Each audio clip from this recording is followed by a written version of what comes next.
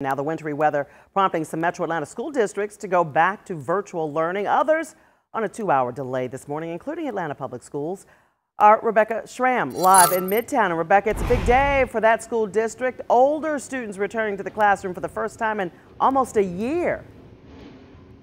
Yeah, it's the final phase of reopening, Karen. And you know what's interesting? The majority of students in middle and high schools here in the city of Atlanta are choosing to continue with remote learning, but those returning to the classroom seem happy to get out of the house. I'm pretty excited. It's good to be back at school. 10th grader William Sanders is back at Grady High School for the first time in 11 months. This last phase of the return to in-person instruction for the city of Atlanta's middle and high school students did come with a 2-hour delay because of the potential for icy roads. I didn't expect it, but I actually had some homework to do in the morning, so I'm thankful for it.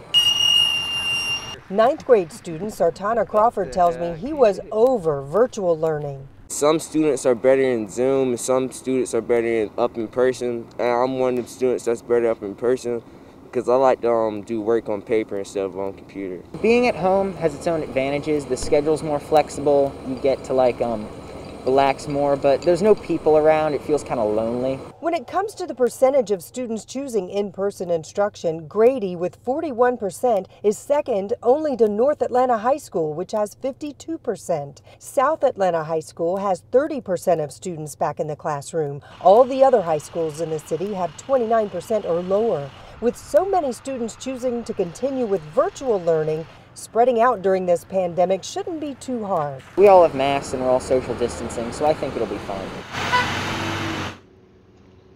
And crazy to think until today we hadn't seen middle and high school students on Atlanta Public Schools campuses since last March. Students returning tell me they hope to keep COVID-19 spread to a minimum so they won't have to return to home learning anytime soon. We're live in Atlanta. Rebecca Schramm, CBS 46 News. What a big change. Rebecca, thank you.